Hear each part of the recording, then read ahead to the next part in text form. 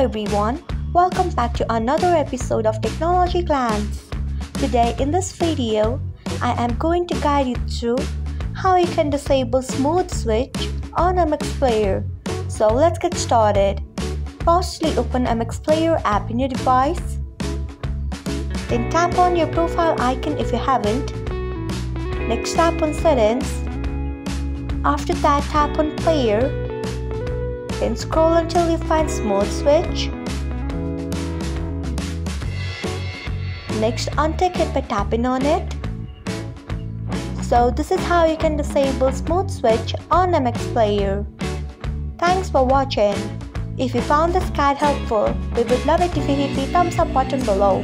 We upload great new tech tutorials like this one every day, so do not forget to subscribe to our channel and hit the bell icon so that you will never miss another update.